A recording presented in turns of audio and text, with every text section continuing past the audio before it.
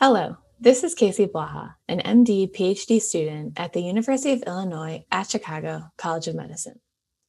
This video is part of our Survivors Advising Scientists educational program, a bidirectional educational platform meant to connect our communities and increase scientific literacy and engagement.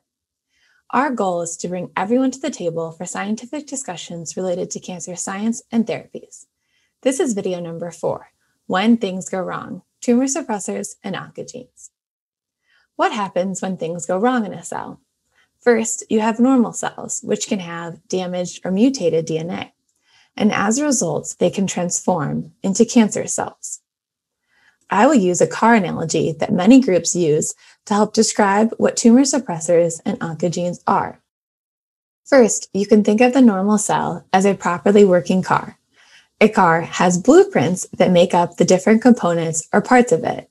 You can think of these blueprints as genes. The different parts of the car or the cell can help slow down or accelerate the car as it drives down the road of life. But when things go wrong affecting the different parts of the car, a normal car can transform into a speed racer, or a normal cell can transform into a rapidly proliferating cancer cell. Next, I'd like to introduce tumor suppressor genes.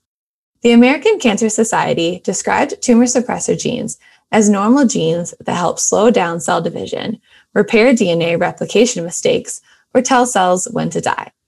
They can be thought of as the different safety features of the car.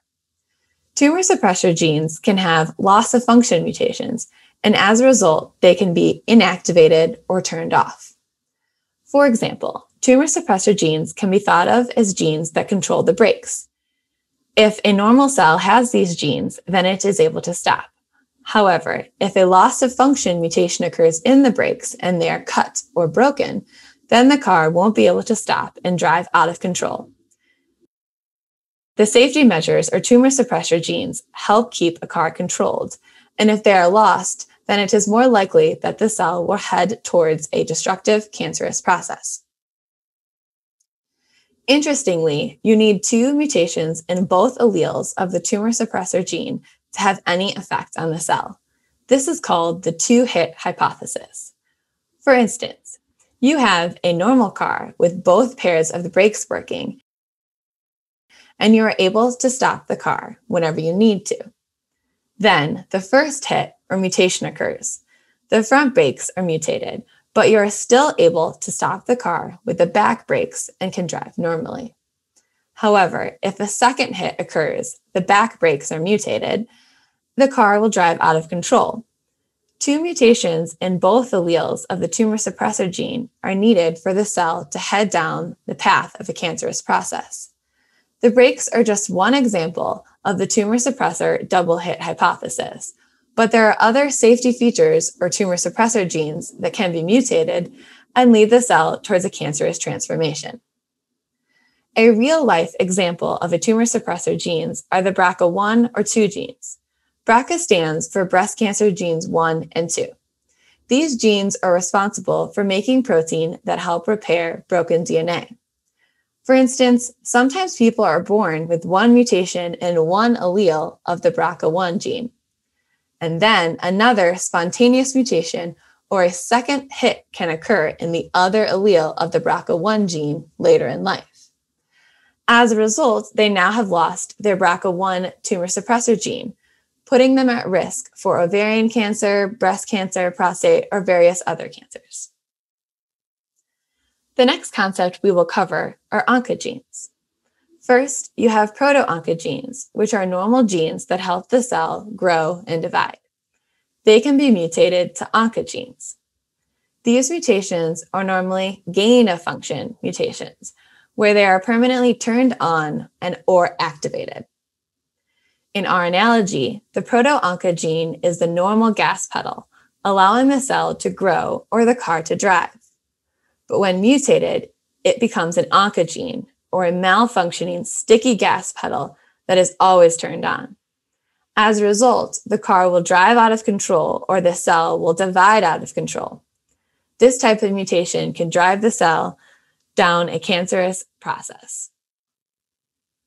One example of an oncogene is SRC, which stands for sarcoma, It is actually the first oncogene that was discovered in 1911 by studying chickens. It can be mutated and is overexpressed or hyperactivated in various cancers. I like to think of it as the driver that transforms into a hyperactive chicken and drives the cell out of control.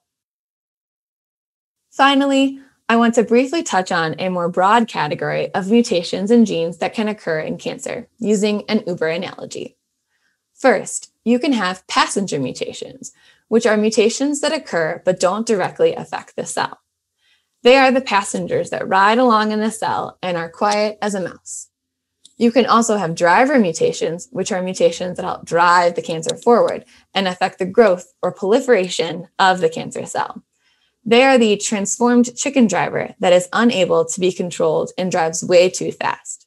Mutations that occur in oncogenes or tumor suppressors can be categorized as either passenger or driver mutations, depending on how it affects that particular cell type. Thank you for taking the time to understand the concepts of how tumor suppressors and oncogenes work. Now we'd like to go through some questions that you can think of when you come across scientific literature on cancer genes and mutations. For instance, what type of genes are important in the development of breast, colon, or ovarian cancer? How might this affect genetic testing or the treatment plan for that specific cancer? Thank you for reviewing Module 4. We'd also like to thank all of those involved in the creation of these videos, including the UICC and its patient brigade, for providing feedback and shaping the direction of these modules. We invite you to reach out to us if you have any questions or feedback you'd like to share. Finally, here is a list of my references. Thanks again.